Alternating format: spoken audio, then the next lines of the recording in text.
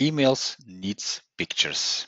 So every email you want to send out, you probably want to add some kind of a picture if it's for your branding, your logo, your product, whatever. If it's a Facebook or a LinkedIn logo that you want to put in there. So it needs some kind of pictures to be shown inside an email. It actually has to be a URL on the internet. So it has to be a publicly available picture. For most of the email clients these days, it's not possible to have an embedded picture anymore, and definitely not large embedded pictures. So we have to tell PDF Butler where he can get the picture when PDF Butler creates the email for you. So we have to have a config type that's called picture to URL, and that's the one that we are going to use today. Okay, so we're going to start all fresh, all clean. So I'm just going to delete all of the configuration I already made. And first step is let's just add a file. We want to upload the picture that we want to serve in our document. Okay, that's this header file. Inside our document, I've already created the document. I've already put in a placeholder, and I already gave this placeholder a unique name. So when you want to have this selection screen, just go to this formatting of and then select this selection screen. If your email Word is not in Dutch, then just look at the icon how to get there. Okay, so we have this header. We know where the picture has to lie, has to sit.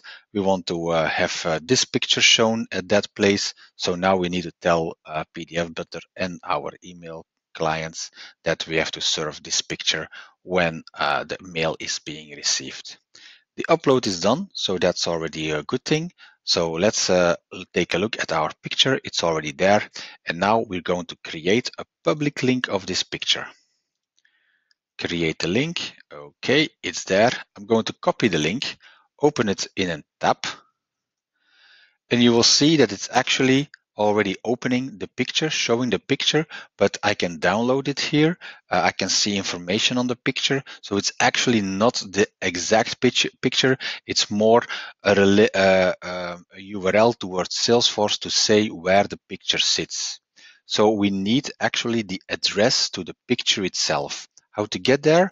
Right-click the picture and copy the address of the picture, so the URL of the picture. To test if it's now really this address that we have, just put it into a new tab. You will see this header is not there anymore. It's only showing the picture. So that's exactly what we want. So this is the picture we are going to use. Okay, our picture is there. We have our picture shared on the internet for everybody, for all email clients to get to. So now next step is let's create a data source. We create a data source of type static values. So these are just values that you can enter and then pass along to PDF Butler. So we're going to call this email static values. Okay, save it. And okay, so now we're here, and now in this overview you can actually put in all of your values. So we only going to need one at this moment, so we're going to put here the entire URL that I just copied.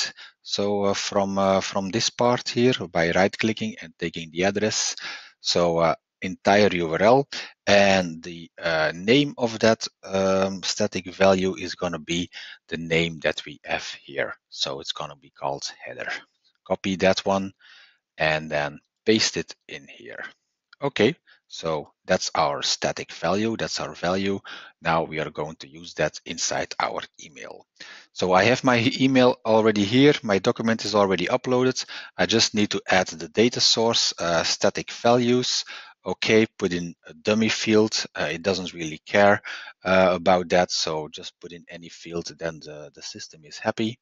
And we click OK, and now we're there. We have our static values. We can use those, and we're going to use those inside a new config type, a config type called picture to URL. You will only find this config type when your .config is of type email. So you will not find this inside the normal PDF Butler documents.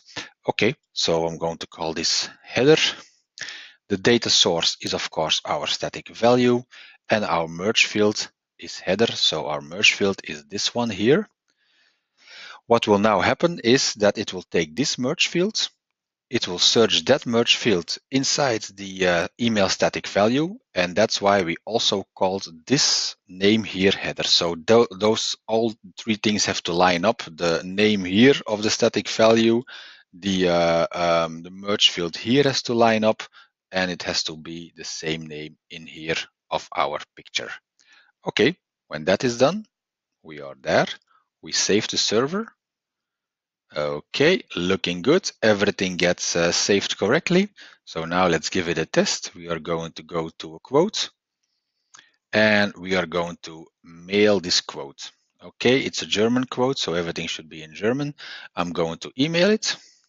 Just a click of the button, document is generated, the email is sent out, and now I just have to wait a couple of seconds and before my email client can pick it up.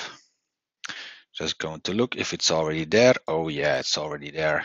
That went really fast. And as you can see, our picture just sits nicely inside this document. It's now served from the internet. Our client likes it, so it just shows it. Our document is attached. It's in the language of the customer, and it's very personalized. It gives the overview of who our customer is. So pictures to URL, we got you covered. We have explained this one as well.